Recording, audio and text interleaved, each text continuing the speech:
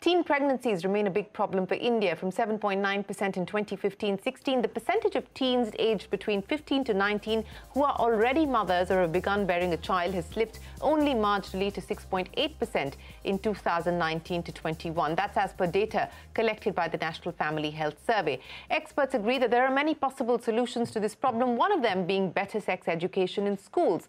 But CNBC-TV18's Kiran Khatri finds out that this avenue continues to face a lot of resistance.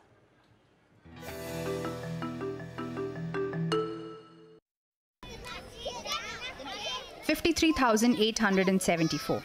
That's the number of cases registered under the Protection of Children from Sexual Offences Act in 2021. These cases make up 35% of the total crimes against children recorded that year.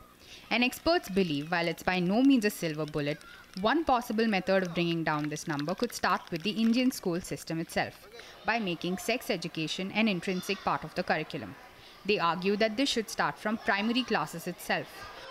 From the time a child is 1, you can talk about body parts, privacy, safety, consent, boundaries, body autonomy, and periods and stuff like that. But to talk about sex or baby making, you can wait till the child is 5 or 6 or even 7.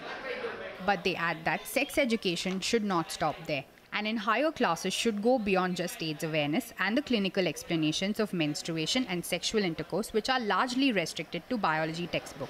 We could definitely look at including more information around changes that are happening in their body, in their mind during adolescence. Of course, menstrual hygiene management, nutrition, consent and violence concepts that they are exploring as they are growing, about body diversity. What the importance of sex education is?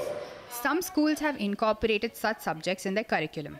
These secondary school children in Chennai, for instance, are taught sex education in class as part of their curriculum. But schools like these are few and far between. We are doing this session in a very renowned public school of Delhi, or in काफी branches in a pan India even.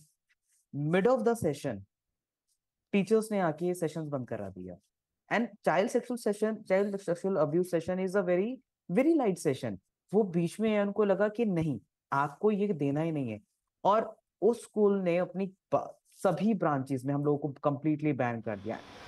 One big problem experts say is that sex education as a subject is not mandated by either the centre or state governments.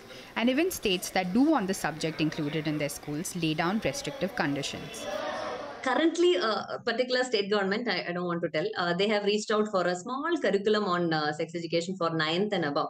And this was their, condition, ma'am, we don't want to talk about sex, okay? So without sex, can you create a curriculum on sex education? We have to talk about sex at one point, because many other subjects related to sexuality health is connected to the act of sex. The HRD Ministry's new National Education Policy released in 2020 made no mention of sex education. For this, there are two government-led initiatives: the Adolescence Education Program by the CBSE and the School Health Program. But a review of the curricula of these two programs by the Population Foundation of India found that topics like violence and abuse, sexually transmitted diseases, gender identities, and menstrual irregularities are inadequately covered. They also skip topics like consent and contraception. Experts also say that the need for sex education has increased, with more students, both in primary and secondary classes, gaining greater online access, especially in the aftermath of the COVID lockdowns. Statistics say between the ages of 8 and 10 children see some pornographic material. So parents want to know how to guide. They very frantically, they give me calls asking, ma'am, I know they have seen something. I know she's watching something. I know he's going through something. I want to talk about it. My first question is, have you spoken about sex? Despite the rise in child sexual abuse cases and teenage pregnancies, there is no law in India that mandates comprehensive sexuality education. In July this year, the Kerala High Court said that it is time for state authorities to re-examine the sex education imparted in schools. It made this observation while permitting a 13-year-old rape survivor to terminate her 30-week pregnancy. But a review does not guarantee that it will be included, and experts say that this huge gap in the Indian educational system will lead to bigger problems down the line. In Mumbai, Kiran Khatri. Our colleague Kiran Khatri there reporting in our latest installment of our special series Gets